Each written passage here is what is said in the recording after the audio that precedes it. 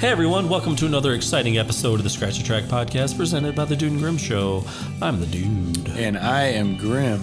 And today we are here to discuss Hold It Up, Dude, Figure 8 by Elliot Smith. Don't hate on Figure 8. No. We most certainly are. Grim, before we get into it. Yeah, oh yeah, Before we get into it, we just want to remind everyone that this is the podcast where we pick some of your favorite albums. Just like Elliot Smith's Figure 8, we talk about the album and we kind of go through each track on the album. And ultimately, at the end, we decide what track we should scratch off. Now, that doesn't mean we don't like the track, but back in the day, Grim, as you're about to say, what used to happen to your favorite discs and CDs and vinyl records? So what we try to do is look at it from a perspective of what did the album mean when it came out? How was it recorded? Interesting things like that. And then we try to throw in that dash of reality, which is if you had this album, be it on vinyl or CD, at some point you probably got to a place where one of the tracks got a scratch in it and would skip. Right? And so the game that the Duder and I always played was, okay, so we talk about our favorite albums, what we liked, maybe what we didn't like, and ultimately what we didn't like becomes not even so much what we didn't like, what could we live without? If you could choose the track that skipped, that got scratched, what one would you choose? And that's the crux of it. Exactly. And so, Grim, right after everyone goes ahead and like, subscribe, and comment below, please let us know, comment below, what track you would scratch on the album. Now, you can do it now, or you can wait till the end of the episode after we go through each track. But please let us know, because it sparks up some really interesting debates and conversations. Yeah, and that's the whole bit about it. I mean, neither one of us think that we're right. It becomes a matter of opinion. Oh, I do. No, I'm right.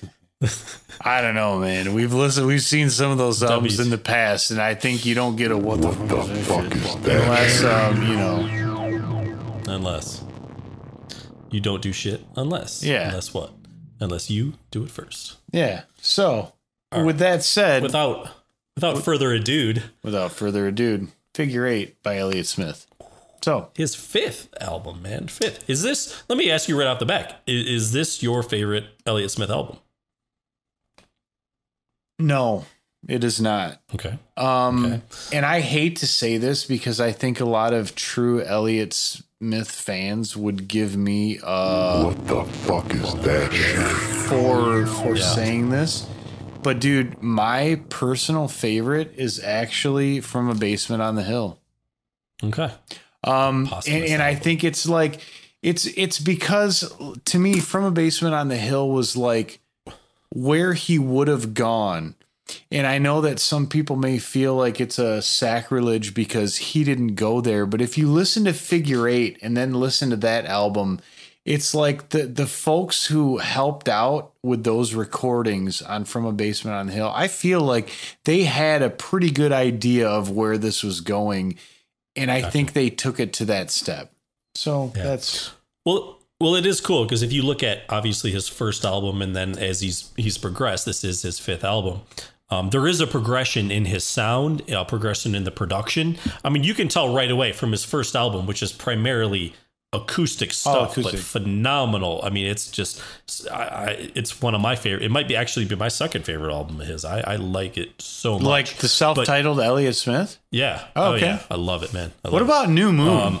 Did you ever listen? New Moon's great. So yeah, New Moon is great, but it's what is it? Because we talked about this on the Phoebe Bridgers album, or that we just talked about, because she was heavily inspired by New Moon in her Punisher album, and I believe that's New Moon is more it's more of a compilation album of some other rarities and some B-sides. Like it even has an alternate version of Miss Misery, which is a song that he played at the Academy Awards and the Good Will Hunting soundtrack. So it's I'd be interested to see what fans think of that album as well, because it's kind of in a certain way it's kind of similar to From Basement on a Hill, where it's after his death is kind of when it came out. So. Yeah, the only difference that I would cite is I feel like in New Moon, I think that the recordings were kept more true to form with how he did them. Whereas From a Basement on the Hill was, you know, there was some embellishments made, albeit I think really good ones. But there's also another version too on New Moon of Pretty Mary Kay, which may be worth noting. But either way, cool. Either or.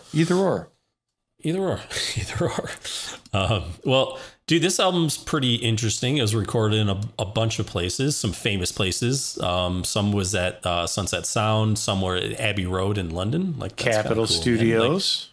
Like, yeah, I mean he went some places in this album. Sonora Studios. Yeah. And I think that's cool because I think they did a good job of. I don't hear, I guess, in my mind, like I couldn't like pin a track and say, oh, well, this is obviously from a different session. It all sounds very cohesive to me. Absolutely. No, it does. It definitely does. Well, it's interesting because even the title, like Figure Eight, Elliot Smith said he liked the idea kind of this self-contained endless pursuit of perfection. And, you know, the object is not to stop or arrive anywhere. It's just, you know, to make things as beautiful as it can. And that's, you know, the figure eight. You just keep going. Yeah, no, it's infinity, right? But another thing that goes along with that is I believe that he also said in that he thought that the pursuit of perfection was, and I'm paraphrasing, I'm not directly quoting, but was not art, so to speak. Sure. Yeah. Because I think you could also say that sometimes having, I don't know if I necessarily want to call them mistakes, but imperfections give it authenticity. Yes. And that gives it sort of, you know, that sort of, I guess, soul and emotion.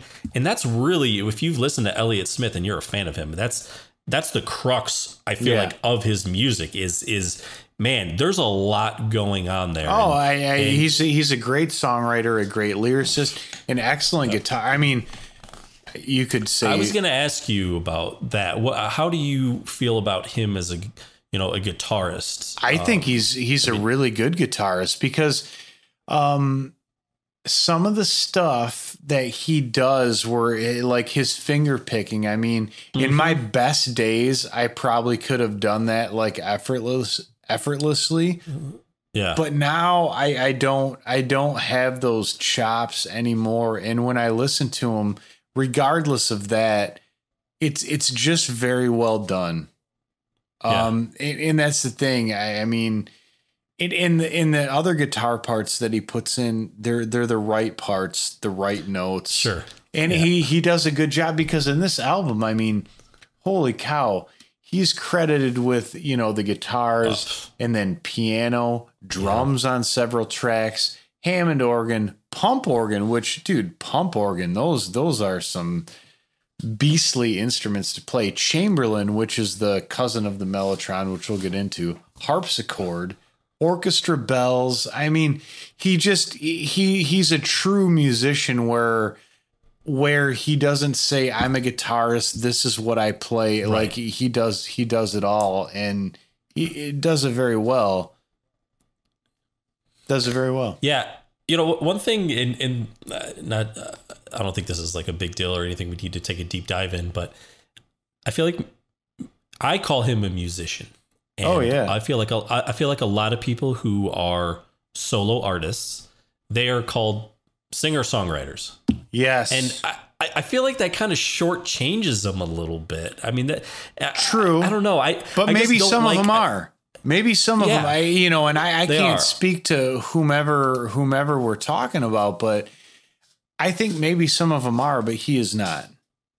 Yeah, I just feel like I just think of him, I think of musician. You just rattled off all the, you know, instruments and stuff that he plays, and I just feel like that kind of shortchanges him. Well, sure, and an incredible musician. Yeah, and one thing I was going to mention is, you know, I think a lot of people only associate Elliot Smith with the acoustic guitar and singing.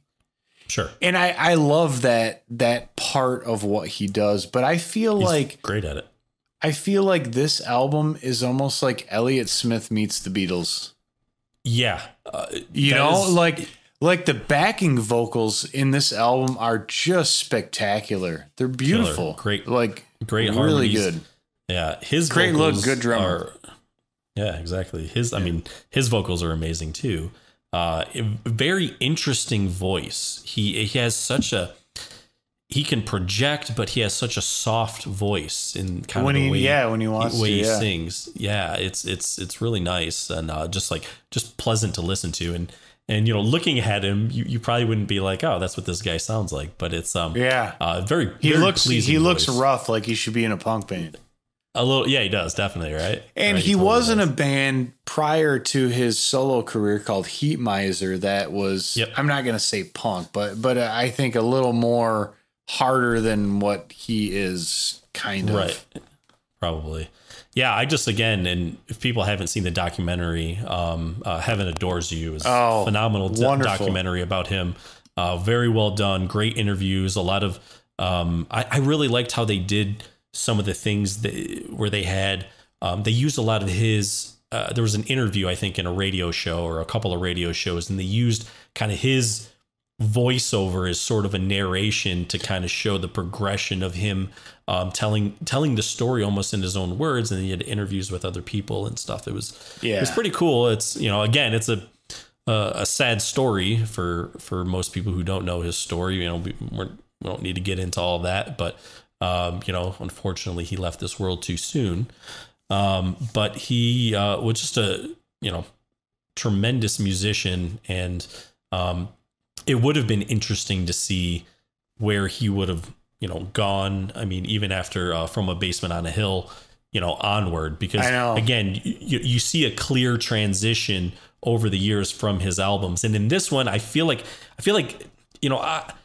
EXO, I like EXO, but I just feel like this was just, to me, in his songwriting, the production, there's so many layers going on in different instruments. I just feel like he really, took it up to another level. So I'm just really impressed with that progression. So now one thing, Grim, that we can talk about a little bit is the cover of the album is kind of become famous, and there's been a lot of tributes done after he passed away, because this painting is off of a building in Los Angeles on Sunset, correct? On Sunset, yeah. And so the photographer, Autumn de Wilde, she had seen this painting on the building, and I think she said initially, she thought it was kind of weird. She didn't know about it, and then she wanted to do something with it.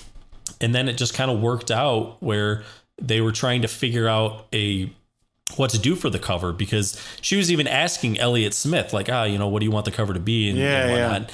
And he said to her, he was like, everybody, when they think of me, they think I'm just sitting in a dark place in a dark room, and there's dark furniture, and it's just so dreary. And he's just that's not it. And so I think this is really kind of cool how they captured this here, and it also fits very well with Figure Eight, because even just looking at the cover itself, it looks like it could be part of the Figure Eight. Yeah. Right? I know. Yeah, so, I know. That's what's really cool. And I like that when you read about that, it's it says that fans still go up to this wall and they'll write things and inscribe things. And then at some point, fans will also go up to the wall and repaint it and make it new again, which I think all that is really cool. Yeah. Well, I also wanted to talk about, just real quick, this book. So Autumn de Wilde, the photographer who took those photos that you see on the cover, I was able to get this book years ago. I mean, I've had it for a long time. And basically it has all of her, I don't want to say all, but tons and tons, hundreds of photos that she shot of Elliot Smith from different times in his career and his life. And there's a whole section dedicated just to kind of the photo shoot that they did for this album cover. So different outtake photos that they could have used for the cover and whatnot. Yeah. So it is pretty cool. And then there's sort of I don't know if I call them interviews, but conversations. Like Beck Hansen, he did the forward for it. And there's a conversation with him and some other people, just kind of back and forth, and other people that Elliot Smith new throughout the years. So if you're an Elliot Smith fan, highly recommend picking this up. It also includes in the back this 5-song live at Largo. That's the place where he had played I think live many times. But it has 5 songs, actually a CD. I don't even know if I knew it was in there, dude, but it's still like in the back. That's awesome. Unboxing. This is an unboxing too. Yeah. It has Angels, Between the Bars, Clementine, Clouds, and All My Rowdy Friends Have Settled Down are the tracks off of it. So I don't even have a CD player that I could probably play this in. So I'm just going to leave it there. Send it to me. I got one. Yeah. All right, Graham. I think we could probably get into this one. Well, before we do, I want to talk about some of the reviews, the critical reception, as Wiki would put it. Some of the reviews that came out to date. Now, there's some of these reviews I really agree with, such as NME, which called it Smith's best effort to date, which I think it was. Spin wrote, the record is not a disappointment, it's a progression. I also think that's fair. AV Club wrote, Figure 8 is even better than previous records. A strong collection of lush, densely arranged power pop and what's that word? Inhibitably intimate ballads. Wow, that's made up. I'm familiar with. I feel like when I'm playing Words with Friends on my phone and you play against like the bots, like that's one of those words that they would use, and you're like, is that even a fucking word? Anyways, just runs the game. I guess where I wanted to go is Pitchfork, because usually I think Pitchfork has really good things to say, and I feel like that would, to me, I would view that as a go-to source for kind of in line with sure, for the most part. But in this case, I have a feeling that's not in this case. Yeah, no. Pitchfork said Figure 8 ultimately isn't as good a record as XO or Either Or, though the man's not out of the picture yet. What the fuck is that shit? What the fuck is that shit? Dude, seriously. It's like he came out with an album and they're like, yeah, it's not that great. So maybe, he's just not going to make it anymore. Actually, no. Yeah, I'm sorry. Like, dude, if you didn't hear this for what it is, like, honestly, I hate to say it, but go fuck yourself. Like, how do you not listen to this record and think, wow, this is just a stunning record? I mean, many would call it a masterpiece. Of course. So anyways, that's what I wanted to touch on, because that was one thing that honestly bothered me when I was reading stuff about this. Like, and I understand that, again, these are opinions and they are my opinions and they are also the opinions of the reviewer. But I kind of think that the reviewer was off here. Just saying. Yeah, well, it's tough because, not to get on too big of a tangent here, but it's when people write these reviews, first of all, I mean, they probably only listened to it a couple of times. And to me, that's why even when we do our first impression episodes, then it's not really reviews. That's what we call it, our first impressions. Because for me, I got to have it for a while. I have to listen to it for a few times, maybe put it down for a bit and then listen to it again, come back to it before I can give, I feel like, a true honest opinion. Yes. Unless we're talking about the Foo Fighters' new album, Medicine at Midnight, which is awful, but that's a whole side thing. And, I just think you need that time with it. And, so there's a part of me that maybe doesn't blame them or the reviewers sometimes because they just had, but at the same time, that's your job. I don't know. But the thing is, and this is something that I struggle with, and I would specifically cite the band Tame Impala, because I loved their first album, Inner Speaker, so much. I was like, holy shit, thank God there's a band that's making rock music, right? Yes. And then, the next album, Lonerism, was a little different. And then they basically started doing the same shit as everybody else. Now, I I would have accepted that for even like one or two albums, but that's just kind of what they do. But at the same time, I get the progression. Like they want to do something that they want to do that's different, even if I don't like it, but I don't understand what there isn't to like here. Yeah, because there's still the basic acoustic singer-songwriter stuff here, but he's also showing you like I have bigger ideas. Yeah, I mean, dude, there's some heavier, rockier songs more than he had ever done before, and maybe we can get into the tracks here in a second. Yeah, sure. Talk and more not about even those, not even rockier, just the depth.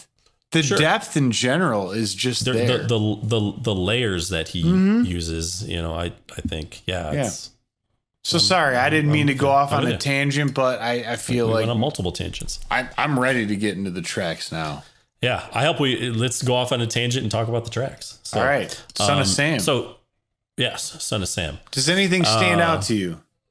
Well, what stands out to me is that Elliot Smith said that this song is specifically not about the serial killer David Berkowitz, first of all. Okay. I mean, that should be known. But it is interesting because, you know, that is the title of the song. So I think what stands out to me, and just kind of how we just talked about sort of the layers in the buildup. This song has a buildup. Yes, that's what I was going to mention. And when the guitar hits, man, it hits. And it hits in a way that I had not heard in an Elliot Smith song, I think, previously. I agree, but again, that's what, and I think you touched on. That's what I think is so cool about like the intro of it. It comes in sort of subtly. Sure. You know, told the boss off and made my move. Oh, dude, it's one of my favorite Elliot Smith songs. It's maybe in my top 5 Elliot Smith songs of all time. Oh wow. Okay. Yeah. Yep. I don't think I'd put it there, but I really like this song. Now then we move on to Somebody I Used to Know. Just somebody that song. and honestly, I feel like for those people who don't like the progression, this kind of harkens back to 100% the stuff that they would be used to. Ooh, absolutely. No, you're right. It's more acoustic driven, definitely more of what listeners are used to. Again, one thing, and we've talked about this offline, his use of double vocals, right? And it just so prevalent in this song. And he uses them really, really well. Really, really well. Oh, yeah. And of course, great words too. Yeah. Yeah. I mean, who couldn't relate to this sentiment, right? Uh-huh. And I think that approachability of the lyrics makes things, you know, kind of appreciable relatable. And relatable and absolutely. Yeah, what does he say? You know, I had tender feelings. I had tender feelings that you made hard, but it's your heart, not mine, that's scarred. So when I got home, I'll be happy to go. Yeah. When I go home, I'll be happy to go. You're just somebody that I used to know. What was the other? There was another line in there that I really liked. Okay, well, I can't remember. Moving on up. So Junk Bond Trader. I think this is another song for me that's probably in my top 5 of Elliot Smith songs. This is a good one. What stands out to me is the use of the harpsichord. I mean, right away you can hear that. Yeah. And I was that's what I thought it was, and it's freaking good, man. It is. And you know, another thing I like is, you know how some of those guitar riffs, they don't just like come in, they sort of fade in. And it's like the use of a volume pedal, which George Harrison does well sometimes in Beatles stuff, where it's like you get these nasty electric guitar tones that just kind of fade in gently. And it's funny because as a guitar player, like one of the things that never really jumped into my pedal board was volume pedal. In fact, I never had one, dude. You have a distortion pedal, you have delay, you have wah, you have all this shit. But like, but the ability for that guitar to have that nasty tone and like subtly fade in is something that's really cool, and I think underappreciated by, I don't know, everybody. Many people. Yeah. So that always got me about this song. Yeah, I love overall that this song just rocks. It does. Rocks from beginning to end.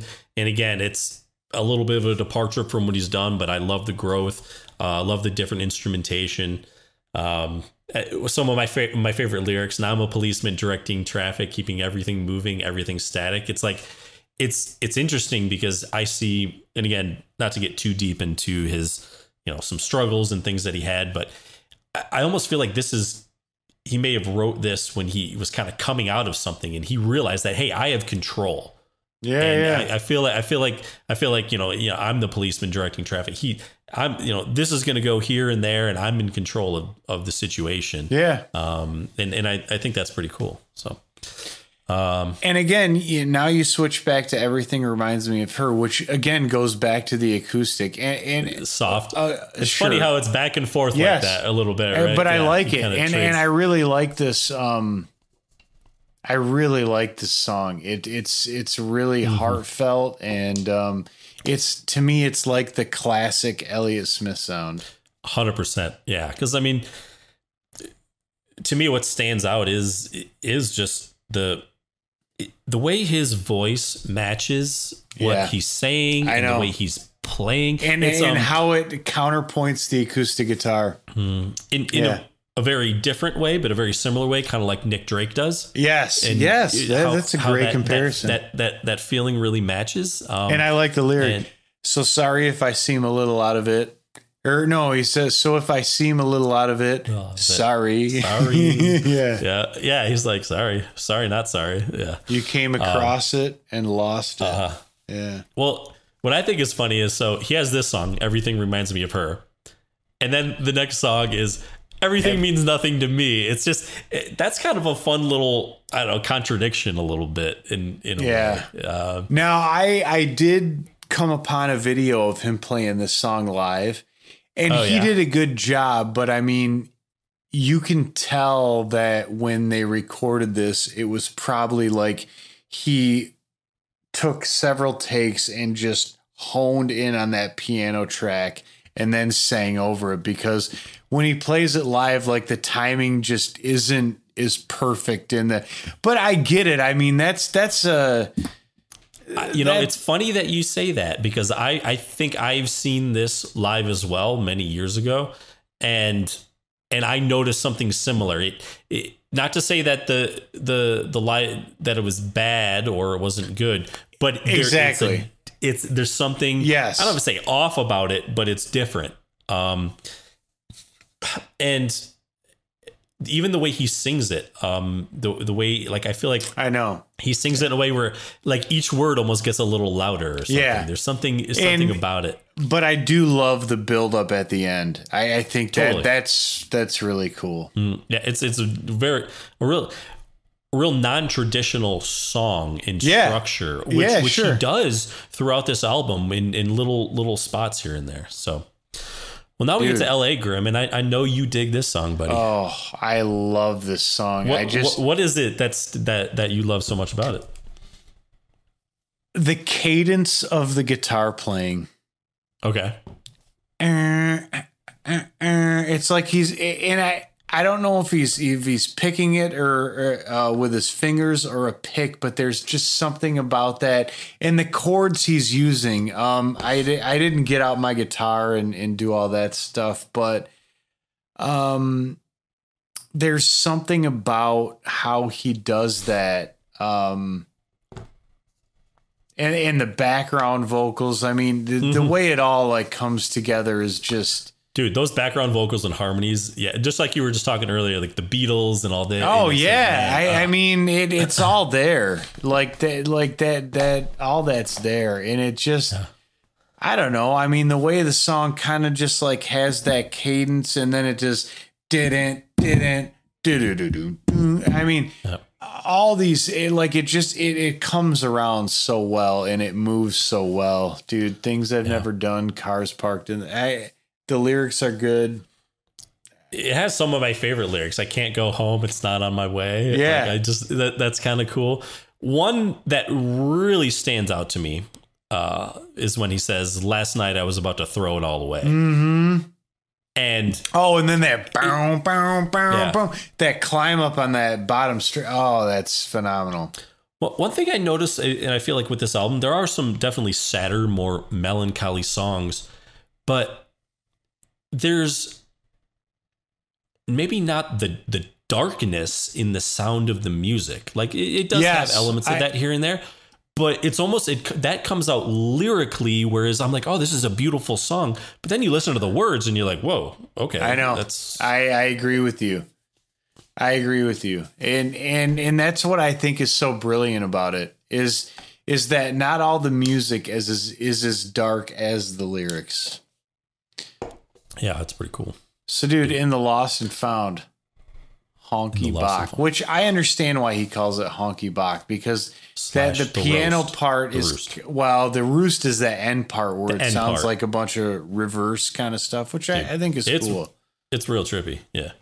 But dude, the Honky Bach part I get because it seems like kind of a Bach-ish piano, and now it doesn't specifically cite this kind of feel to it. I think it's a tack piano, but I don't know that's credited. Right, I figured it would be. Because it does. That's the thing that really stood out. I think, if I'm not mistaken, is there an accordion in there? Is accordion credited? I don't see accordion. Oh, maybe is that the pump organ? Yeah, that's the pump organ. Where it sounds like an accordion going dun, dun, dun, dun, dun, dun, dun, like where he does the melody. I thought it was an accordion, but that's the pump organ. That's got to be that sound. Huh. Yeah. Well, I just think the idea is, he's talking about hanging around in the Lost and Found. Yeah. I feel like that almost sums him up, or at least how he looked at himself. He's like, I'm here. Like something that's in the Lost and Found. It's like, it's in a Lost and Found bin. Like, waiting to see what happens. It's there, but the person is kind of looking for it, and it's not where it's supposed to be, but it is there. Now, Stupidity Tries, number 8.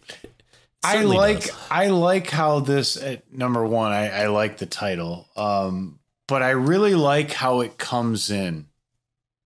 Because it comes in very subtly, and then it kind of it gets a little bit of a pickup, and I think they do a good job. And at the end, it's got the build up.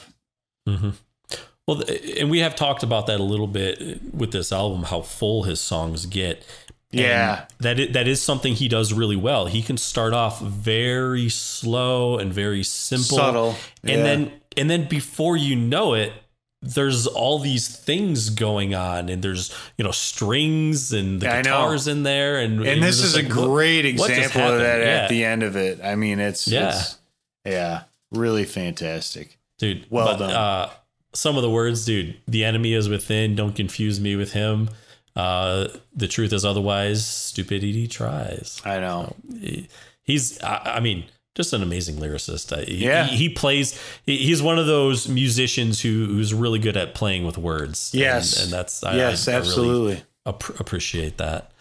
The easy way out, Rin Tin Tim. Yes, kind of going back to what many people would feel like is the characteristic Elliot Smith sound. Mm-hmm.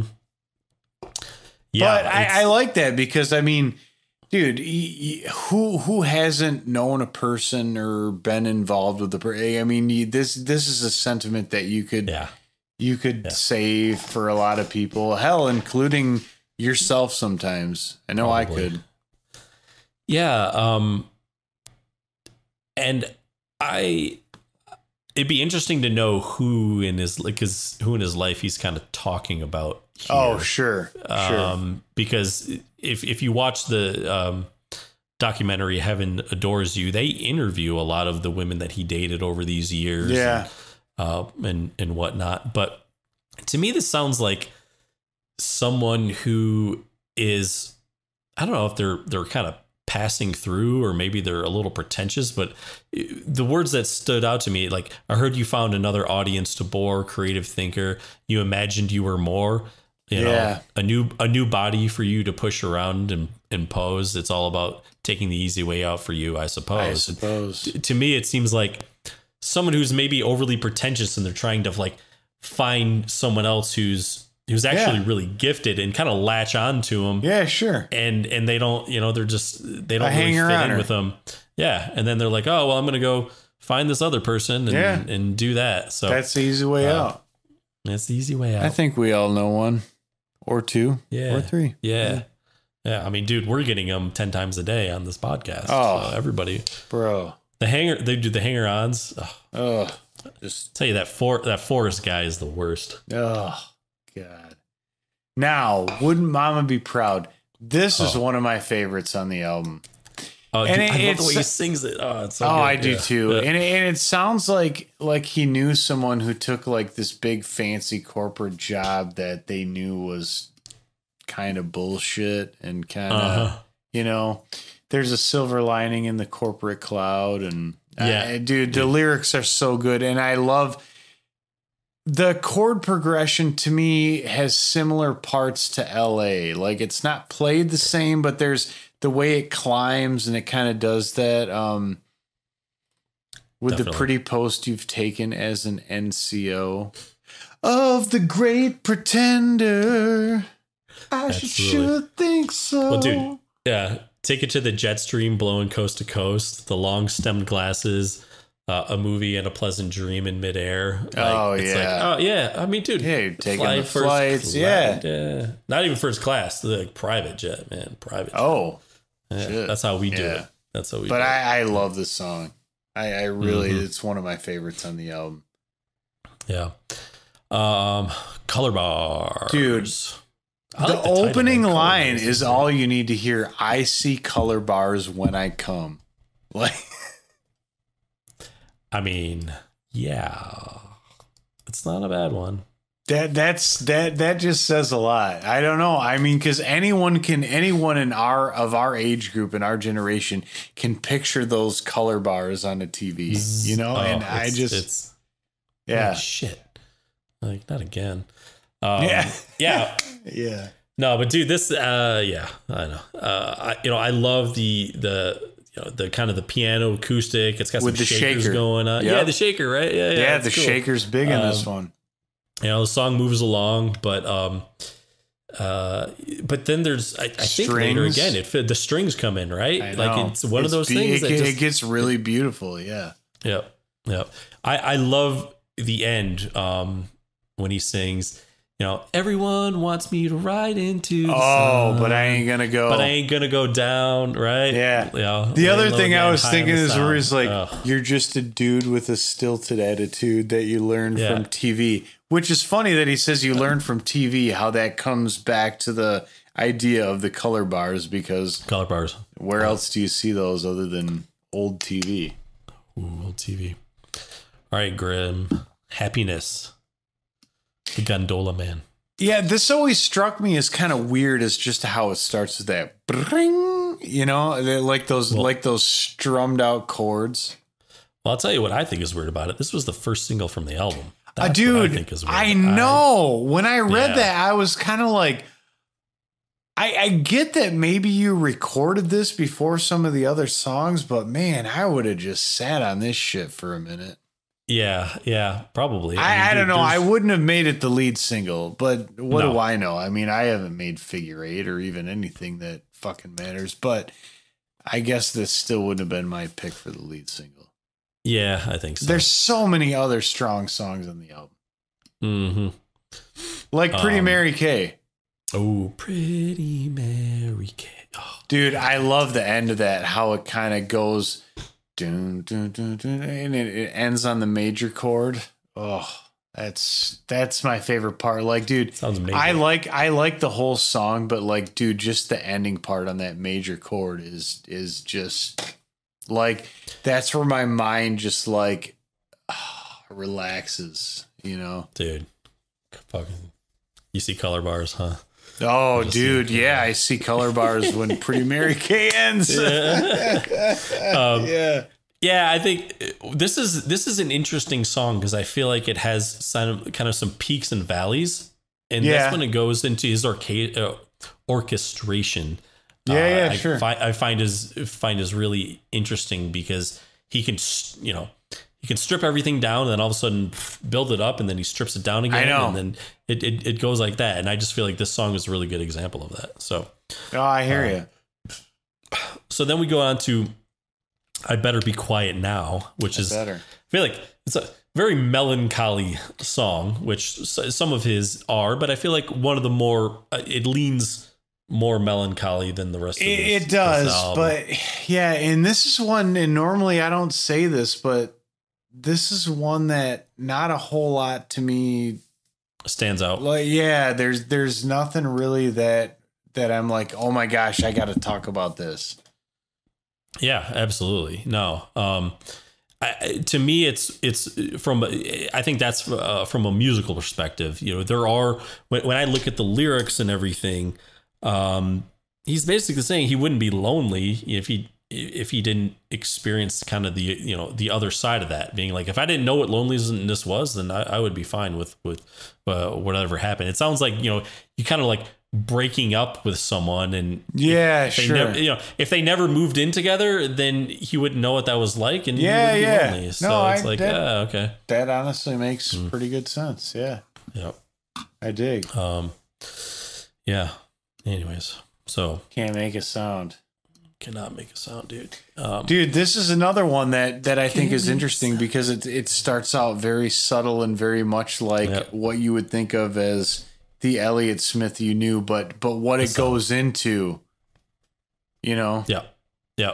Absolutely. Because this is at the beginning where he says, I have become a silent movie, correct? Yeah, I believe so. Yeah. And again, it does start slow and it's acoustic driven. And then those layers really start to build. Then all of a sudden, though, dude, there's like strings, the accentuating guitar, double vocals, drums are going on. It's just like, oh my gosh. Probably drugs too. Yeah, there's a good chance. Hopefully the fun kind. But I think he was more of a heroin guy. Yeah, he dabbled. Dude, he more than dabbled. I mean, we'll talk about it when we do From a Basement on the Hill someday, but what is he? Yeah. He's got this one song where he's like, it's Christmas time and the needles on the tree and a skinny Santa's bringing something to me. I mean, dude, that's kind of great. It kind of throws it out there. Yeah, it does. Yeah, subtly. Well, the last song on the album, Bye. Dude, fucking dark, man. I like it. Yeah, I do too. There's something about where I feel like it is the perfect ending to this album because it just, how when they, in some of the reviews and even in some of the stuff that he said, he talks about it as being very dreamlike. I feel like this is one of the most dreamlike kind of parts of the album, and I really like it for that. I would love to know how it was recorded because it sounds like a piano sort of being played in kind of like a bigger room, but they mic'd it kind of distant. There's some space. There is some space in between or something. I think that's more of the effects because honestly, this would be one of those things like, and granted, I don't know, I wasn't there and I'm not going to pretend that I was, but I guess if I was going to record the song, I would record a very nice piano take of it where like I was happy with the instrumentation. And then basically like it's a matter of like filtering. So like you filter out some of the frequencies and like add space to it and kind of just play with that. That's what I felt like because it feels like there's a lot of space there. He's exploring the space. Explore the space. Yeah. Exactly. So yeah. Well, all right, Graham. Should we? Dude, we should. Now before we. Favorite songs? I guess if I was gonna scratch this one, I'd probably use a hypodermic needle. Probably. And no offense intended, but I mean, just in light of everything and in circumstances, that's what I'd use. So before we get out the hypodermic needle, What is it? And if you don't have one, you can give me like a top 3, but I'd like to know your favorite. Yeah, Son of Sam and Junk Bond Trader. Those are my just two favorites. Easily. Okay. Yeah. Well, I'm going to have to say LA and Wouldn't Mama Be Proud. Okay. Oh, all right.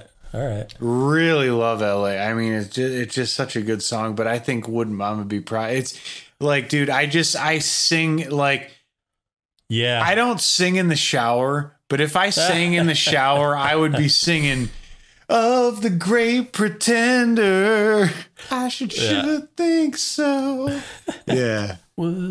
Yeah. I certainly, well, it's a good thing I live alone if I'm going to sing in the shower, because when he hits that high part, I can't hit that high part.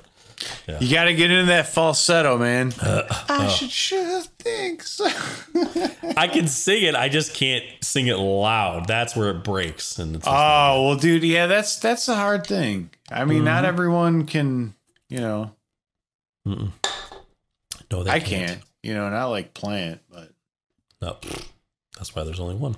All right, Grim, scratch this shit. You start. I don't remember who did last time. I'm going to get the needle out and man,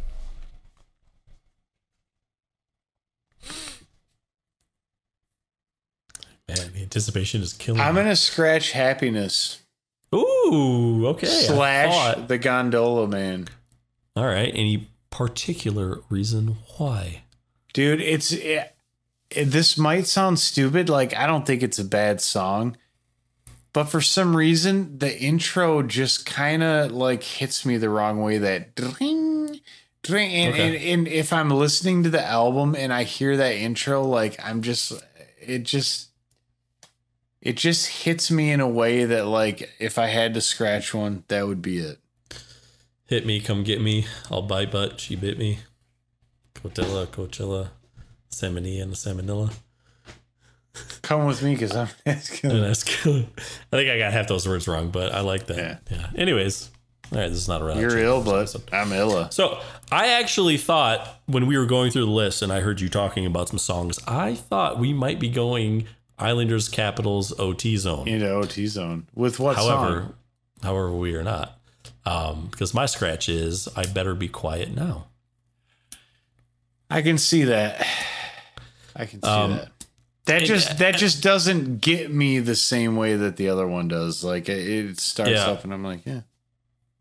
I mean, I think with it, it is a very melancholy song. And I know I kind of said earlier, maybe the instrumentation doesn't always match his kind of sad words and everything, where I think actually in this song, it probably kind of does almost more than any song. But it's just one I could, if it wasn't there, would I be, would it be missed? Probably not. I love Pretty Mary Kay and then Can't Make a Sound. And you end with Bye. Dude. And it's like, hey, man, let's go. Yeah. If you kind of just skipped over it, life would go on. It would. Definitely would. So that is my scratch. I wonder what people out there, what would you guys scratch? Please tell us yours. We would, I would really like to know, especially if there are fans who this isn't your favorite Elliot Smith album. Yeah, dude, let us know. Which I get. I get, because it is different. But I mean, it's not like when Dylan plugged in, but yeah, but at this, I get that too. But artists, if they're true artists like Elliot Smith was, they're gonna make a progression. I mean, Bowie didn't just do like 8 iterations of Space Oddity. Thank God. People move on. Actually, it probably would have been pretty sweet. But anyways, but still. Yeah, he did Around the World and Back Snap. Yeah. So. All right. Well, I think that pretty much scratches this one, Grim. It's official. Figure 8 I would say it's official, yeah. Mm-hmm. All right. Well, everyone, please like, subscribe, comment below. I think it's time to go. The Dude and Grim Show.